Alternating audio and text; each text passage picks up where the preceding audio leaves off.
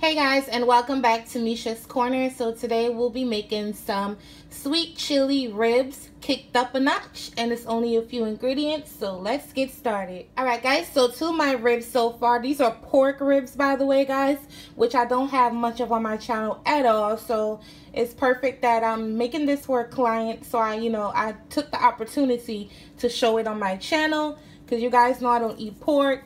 But I'm gonna add my Keith Loren country barbecue spice onto my ribs. You can use any spice that you prefer. Salt and pepper only could even work here at this point. And you want to put some pepper. Y'all know I love pepper. And some salt. And then that's pretty much it. Mix it up and allow it to marinate. Alright guys, so I have some orange juice right here. And I also have a store-bought sweet chili sauce, which is what I'll be putting over the ribs. And the ribs are going to be cooking in the orange juice in our pot. And yeah, that's pretty much it. Just a few ingredients, guys. Just make your life a lot easier. And yeah, that's pretty much it. Alright guys, so I have my cast iron skillet here. You can use whatever pan you want for your ribs. I'm going to pour my orange juice down in here.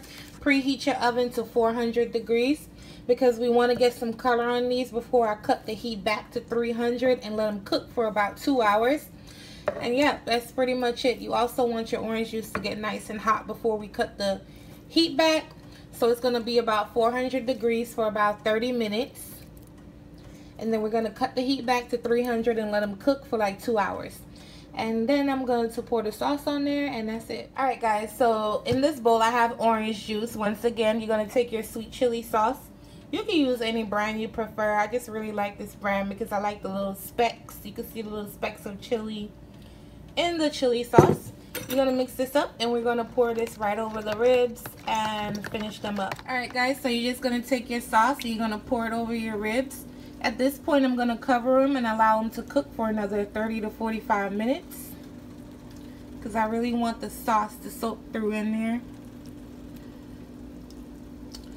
And that's pretty much it, guys. I'll show you guys what it looks like once they're done. They look amazing. Alright, guys. So these are what my ribs look like. Just with no sauce. I took them right out of the pot. Now I'm going to take the sauce from that was accumulated in the pot and just pour it over my ribs. Oh my God. I hope y'all can see that. But yeah, I hope you guys enjoyed this recipe. And if you try it, tag me and let me know what you think. These are the easiest, most flavor efficient ribs that I've ever made and that you will ever make. And if you try it, tag me and let me know what you think. And I'll see you next time on my next video. Please don't forget to subscribe. And I'll see you guys next time. Bye, guys. Look at God. Look at that. Yes. Y'all think she gonna like these ribs? Let me know. Comment below and let me know if y'all think she'll like these ribs.